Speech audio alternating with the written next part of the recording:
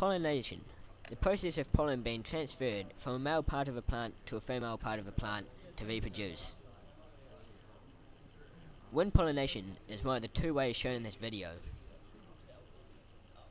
Wind pollination works because pollen is blown off the stamen of a flower.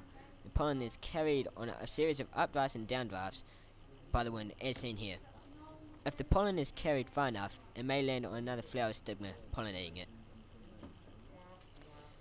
Insect or animal pollination is the second of the two ways being shown here.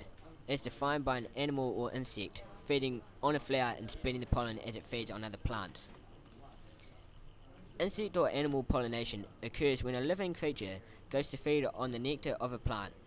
Here we see a mouse heading for a plant. As it feeds on the nectar, pollen rubs off the plant and sticks to its nose. Once the animal or insect has finished feeding off this plant, it moves to the next. We see the mouse looking for another source of food.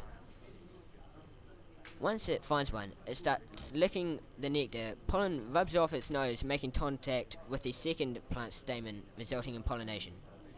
Thanks for watching my video on science behind pollination. I hope you learned something new.